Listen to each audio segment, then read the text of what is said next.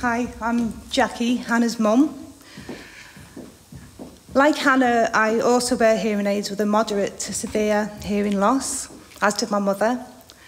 I grew up in Liverpool in the UK, and there was little support for kids who had this kind of hearing loss back in the 1970s.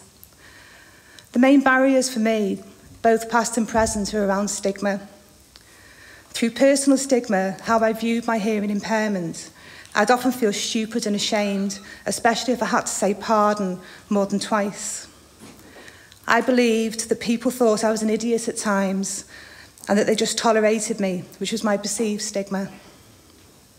Sadly, there are people out there who are unkind to us with hearing loss by making comments such as, "Oh, you heard that, didn't you?" Or, "You can't use your hearing aids as an excuse not to take minutes in a meeting." This external stigma is often based on lack of knowledge around how hearing loss works, and we know that stigma sets people apart from others. It reduces self-esteem and sits alongside discrimination. Hannah has changed my life through her determination to be as positive as possible. She is a true inspiration.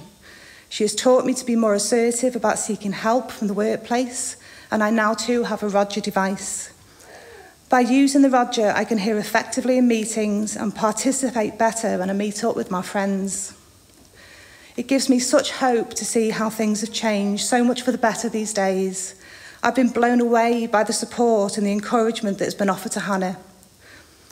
One of the messages I would like to give today, especially for parents and teachers of a child of a later diagnosis, is to access all the support that's out there.